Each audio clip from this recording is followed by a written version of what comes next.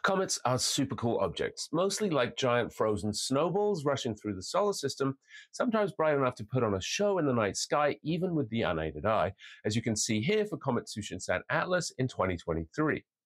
Most comets originate from inside the solar system, but newly discovered interplanetary comet 3I Atlas is a bit different since it originated in another part of our galaxy, perhaps around a distant star. It was discovered on July the 1st, and we have talked about that discovery in a previous video, but now we have exciting updates. Since the initial discovery, we've had a bunch of cool follow-up observations with huge telescopes. Most recently, the Hubble Space Telescope captured 4 images of the comet. The 4 images were taken in 2 pairs, about 90 minutes apart. On screen, you can see the change in position of the comet between the first pair of images, which were separated by about 2 minutes. The star trails in the image are because each exposure was 40 seconds long, and Hubble was tracking the comet, not the stars. We actually made this GIF live on my Twitch stream yesterday, and the amazing thing is that this Hubble data is freely available to everyone over on the MAST website. If you're feeling adventurous, you can grab actual data from the Hubble Space Telescope, play around with it, and look at these images for yourself, and confirm that yes, there really is a comet there.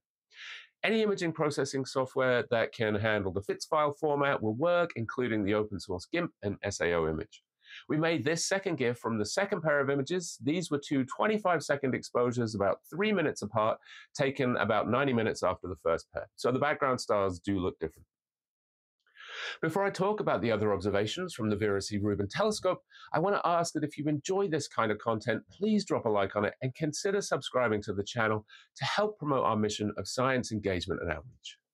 Okay, that's it. Back to Vera C Rubin, which is still in its commissioning phase. Once the comet was discovered, astronomers started going back through the data to see if Rubin had observed the patch of sky where the comet is during its testing. In a preprint published on the archive server July 21st by Chandler et al., the team reported that they found the comet in 37 Rubin images going back as far as June 21st. On the screen is a stack of 21 30-second images of the comet as seen by Rubin. Having so many observations, the team were able to constrain the size of the comet to between 4.8 and 6.4 kilometers, refine the orbit of the comet, and also constrain its absolute magnitude, which is a scale astronomers use to define the intrinsic or true brightness of an astronomical object at a particular wavelength. It's really neat to see all these advanced telescopes looking at our newest interstellar visitor, and it's even more cool that a lot of this data is available to anyone, so you can check out and confirm these discoveries for yourself. I'll include a bunch of links in the description for everything I talked about here. That's today's video. I'll catch you in the next one.